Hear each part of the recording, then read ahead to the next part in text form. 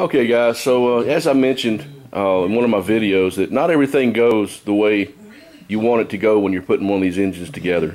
Okay, there's a lot of stuff that goes on this engine. This is a complicated process, and you know, I found yesterday, as I made that video yesterday, well, it's ready to go in, ready to put it in, yeah, okay. And then I got to looking at my box over there and I found this.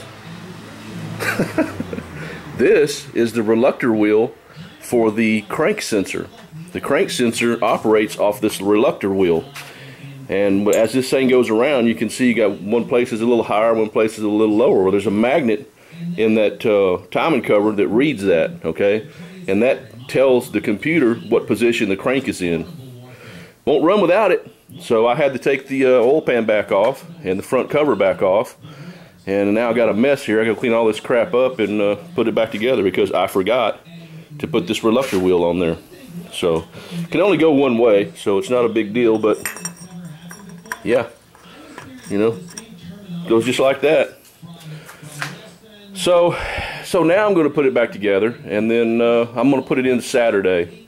A friend of mine is going to come over and help me Saturday, and that way I'm not doing it alone. I feel a lot better about that. So this is where I'm at now. I got to clean this back off. I got, you know, it's not a big deal. I mean, it's just a few bolts, but the hard part's going to be cleaning off the crap off the you know, gasket surface, and then putting it back together. So it's no big deal, no step, but just to let you know, not everybody's perfect, man.